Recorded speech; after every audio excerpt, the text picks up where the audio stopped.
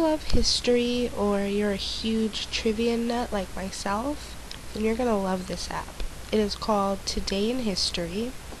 Growing up, I remember having an infatuation with this one book. It was huge and it was hardcovered and it was called On This Day, and it had every single day of the year.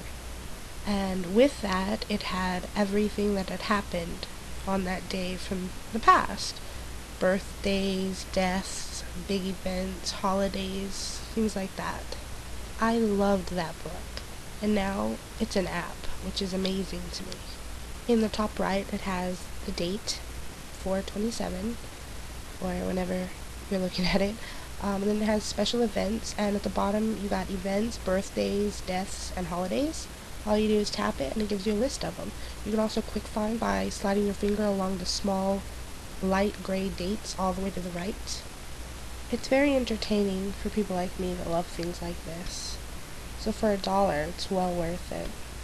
I wasn't really sure about one thing though. It only had the dates up till May, so I don't know if there's going to be an update or what.